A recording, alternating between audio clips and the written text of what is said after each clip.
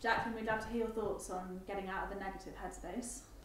Getting out of a negative headspace. I think this is all about being in control of your mind, right? So no one teaches us at school, you know, this is how you think in order to feel differently. Like, no one teaches us that.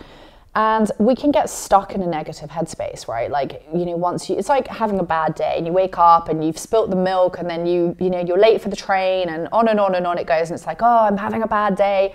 And it can just continue like that. And at times like that, it's really important to bring your mind, A, back around to the present moment, and B, to have really strong thoughts in your head.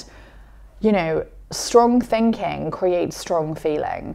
And so if you're stuck in this loop of negativity, my advice is get a piece of paper, get a pen and start writing down what you're thinking. Have a look at those thoughts and ask yourself if those thoughts are working for you or against you. It's very likely it's going to be against you.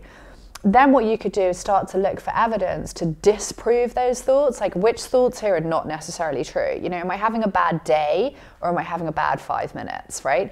And once you go through all of that and check your evidence off against that, you might even find some humor in the situation and be able to find different ways to think about things so that you feel better.